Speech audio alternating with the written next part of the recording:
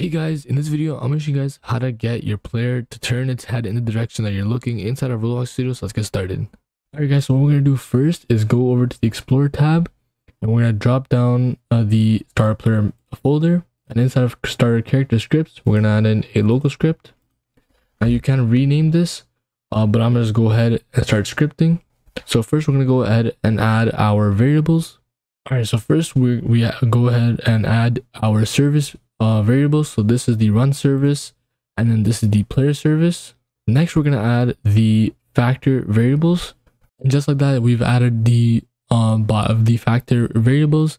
This is the head, and then the horizontal, vertical, body horizontal, body vertical, and then we added the player, the camera, and the mouse. What these will do, guys, so basically this obviously local player, because this is literally all about the player.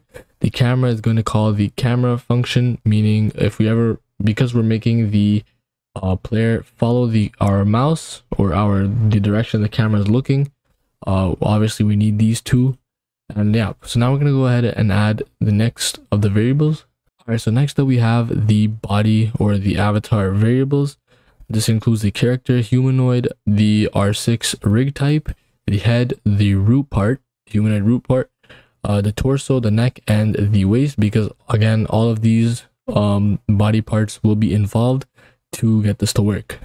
Oh yeah, and we also have two additional neck and waist variables, which is basically just for velocity, just right here.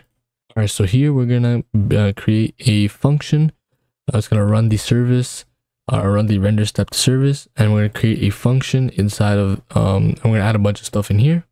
And yeah, finally we have the function. So basically what this will do is call the head and the torso, and then make sure they're all in sync with the rest of the body parts.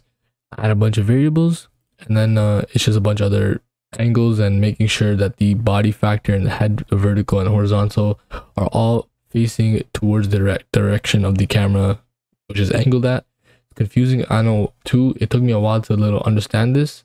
All right, and that is the rest of the function. Now what this will do, basically we just add a bunch of more variables, and what this will do is basically call up all the body parts and make sure they're all in sync with the camera angle, making sure that the neck, the head, the waist, and the torso are all actually turning towards the camera direction. It's a bit confusing. It took me a while to understand this part too. It's a lot of vectors and C-frames, so if you do not really have any idea or don't have much experience with this stuff, it might be a little confusing.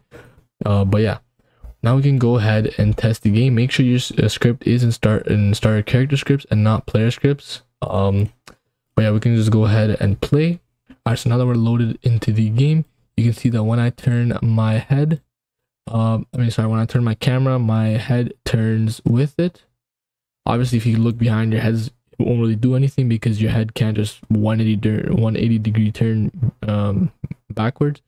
But as you can see, it might look a little funny with your animations too, because your head and your torso are in sync. So if your torso moves around a lot, because of your walking animation, your head might look a little funny. But other than that, guys, most games like Jailbreak or Mad City, they kind of have this, so this is a little good add-on to add in your games. All right, guys, and that is it for the video. Hopefully you guys did enjoy. Hopefully this video did help you out. If you guys have any questions, be sure to comment down in the section below, and be sure to like and subscribe to the channel, and I'll see you guys in the next video. Bye. Hey guys, so as you know, if you saw my new community post on my channel, I have announced our next Roblox giveaway live stream. It will take place when the channel does hit 3,000 subscribers. Now there will be a separate information video that I will post when the channel reaches 2,900 subscribers, which will give everyone enough time to enter. Now the rules will be the exact same as usual. You have to be subscribed to the channel, be in my Roblox group, and comment down your Roblox username on the information video. Now like I said before, the information video is currently not uploaded yet, and it will be available at 2,900 subscribers.